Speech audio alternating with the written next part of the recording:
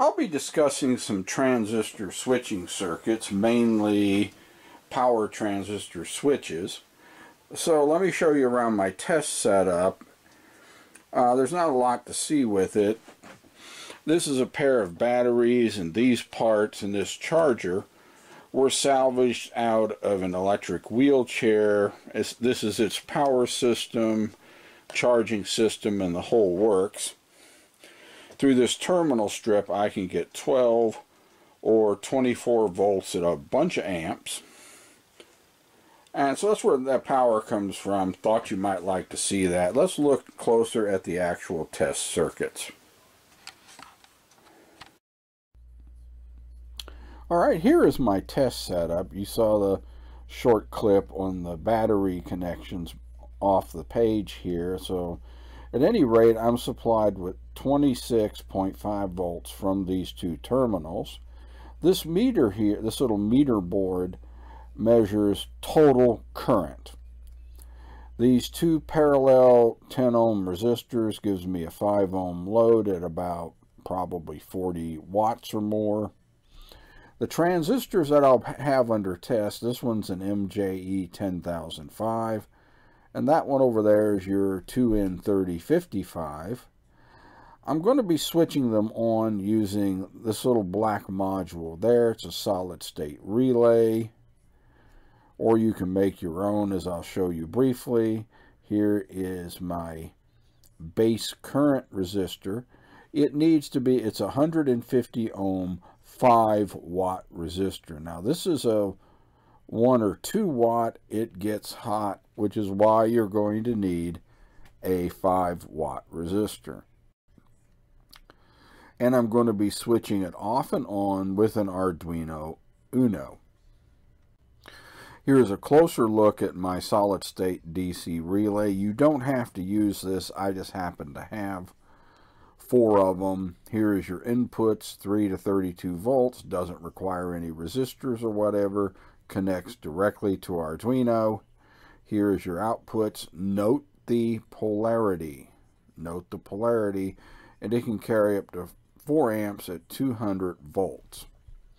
If you don't have one of these, you could use one of these circuits that I discussed in a previous video. The easiest one to use is an optocoupler with a TIP120. Remember, in your calculations, you'll have to subtract 2 volts, about 2 volts that'll be dropped from the collector emitter of the TIP120. Alright, here's your example of a common emitter driver circuit. This would be what a 2N3055 would be, a single bipolar transistor. This would be a Darlington setup, the MJE10005. We have a base resistor RB that limits our base current. Theoretically, the emitter base voltage of Q1 at a 2N3055 is 0.6 volts. It is if you use a TIP41, as we will find out with a 2N3055. No. Okay. This over here should be, I don't know, 1.2 volts, and it checked out pretty good because you got double the voltage base emitter, because you're reading through 2 PN junctions, not 1. Your problem with both of these particular transistors is you cannot drive them, you will not drive them with a Raspberry Pi. Its I/O pins does not produce sufficient current. You may even have trouble in some cases with Arduino, which I think is rated for 40 milliamps. When you drive a transistor into saturation, you want to apply enough current to turn this transistor fully on. And when fully on, you will get the least emitter collector voltage drop. What's ideal is a volt or less. Now, when I compared a 2N3055 to an MJE10005, The 10005 was a much superior transistor to this. Alright, the reason I chose MJE10005 is because I happen to have some. They're still available. They're around $6 a piece at DigiKey. Alright, here are my test results for the 2N3055. This SSR1 symbol is just my generic symbol for either a solid-state relay, such as the commercial one, or the one you could build with an optocoupler and a TIP120, or etc. The voltage drop across the one that I used,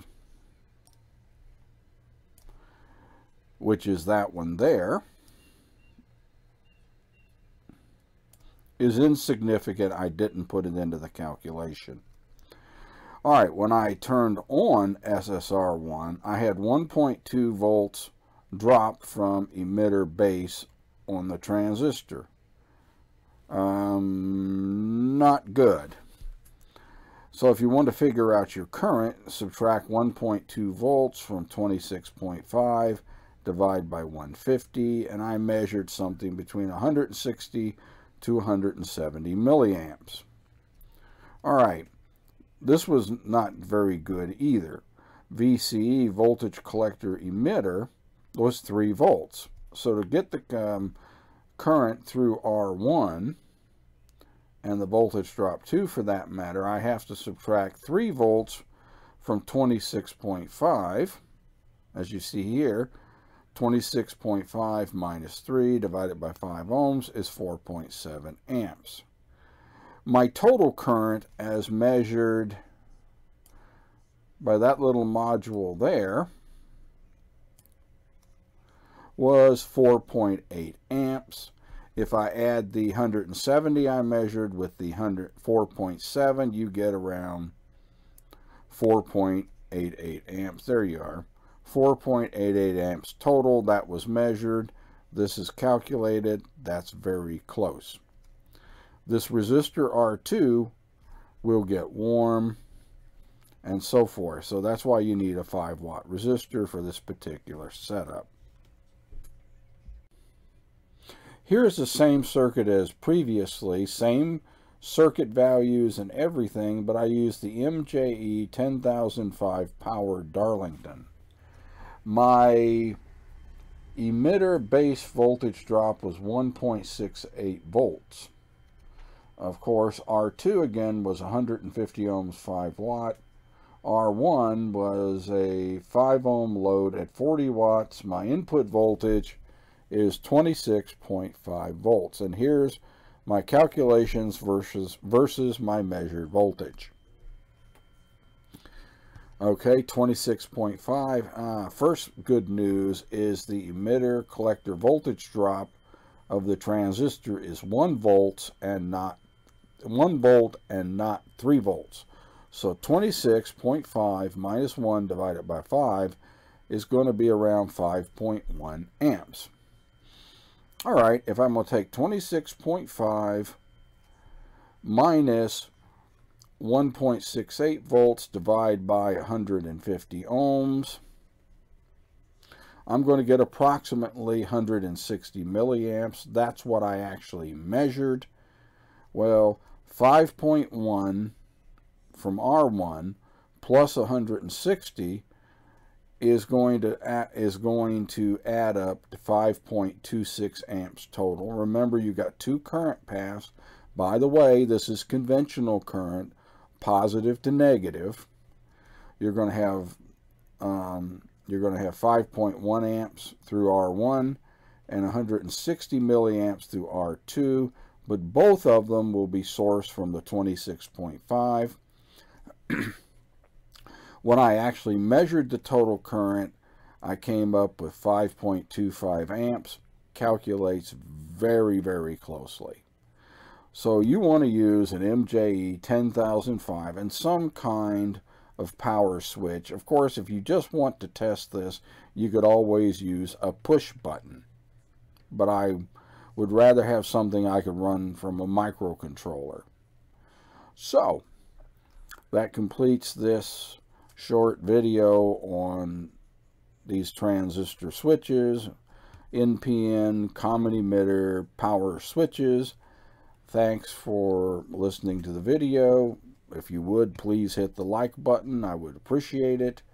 And you can get the schematics and other information off my website at www.bristolwatch.com.